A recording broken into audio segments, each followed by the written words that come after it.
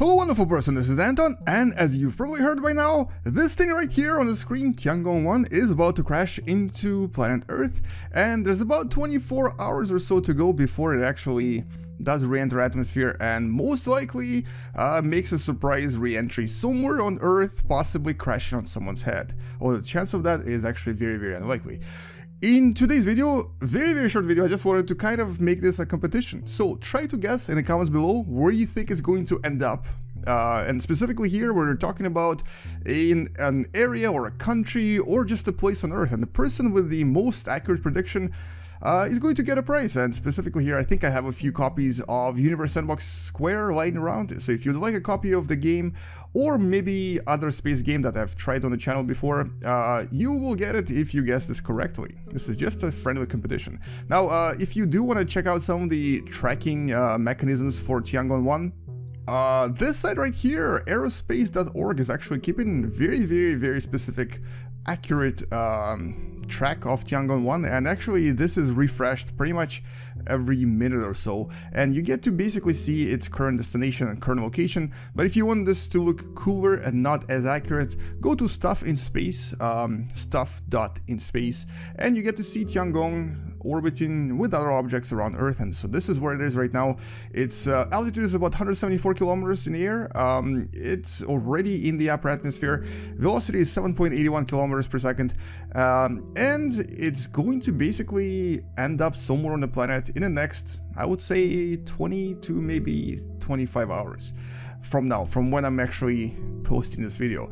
Now, the actual estimates are basically completely all over the place, as in like we have no idea where it's going to land, we have no idea when it's going to land, and the actual estimates, if you actually look at them right around here somewhere. Yeah, there you go. Tiangong re-entry prediction, April 1st around midnight UTC, plus minus 7 hours. That is a big plus minus. That basically means that it's going to maybe have a few more orbits around Earth, because it takes about 90 minutes per orbit or hour and a half per orbit. So it might be 3 orbits this way or 3 orbits the other way, or even 4 orbits. So it's extremely unpredictable right now. So it could be anywhere.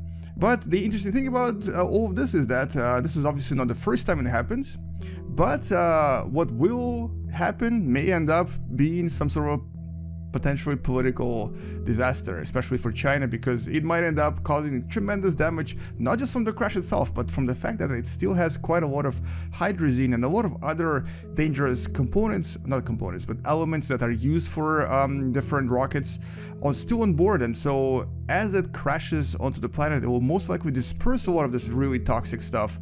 And hydrogen is not just corrosive, it's actually really toxic. And so it might end up creating some sort of ecological disaster for a country somewhere out there. So China, let's see what you end up doing as a result of this. Anyway, so that's all I wanted to do in this video. We might actually come back to this and just talk about where exactly it crashed afterwards. And for now, go to stuff.inspace or aerospace.org and you can check out some of the tracking mechanisms they use there. So that's Tiangong-1. Let's see where it crashes, and let's see if you're going to be the winner of the Universe Sandbox Square giveaway. And just to make this a little bit more fair, your guesses have to be like actual areas, so don't just say Pacific Ocean. You have to be a little bit more specific, maybe within about 500 kilometers of where it actually crashes. So if you want to end up winning the Universe Sandbox or some other space game, try to make this a little bit more accurate. Just, you know, you could say Pacific Ocean off the coast of California, or I guess in this case Mexico, or you could say Caribbean. Central Caribbean close to Cuba. So let's see who gets it right, and let's actually see where it ends up crashing. I'm gonna say my bet, and if I win I get the game, I'm gonna play it myself. My guess is going to be Northern Australia, or no, like Northwest Australia. Don't know why, just something I heard someone talked about, that maybe it's just going to end up there somewhere in the, you can't really see Australia right now because it's night there right now, but Northwest Australia, somewhere like right here between Darwin and this sort of northwestern coast here. Let's see if I'm right, and if I'm not, then well, maybe you'll be right. Anyway, thank you so much for watching, guys. I'll see you tomorrow. Space out, and as always, bye bye.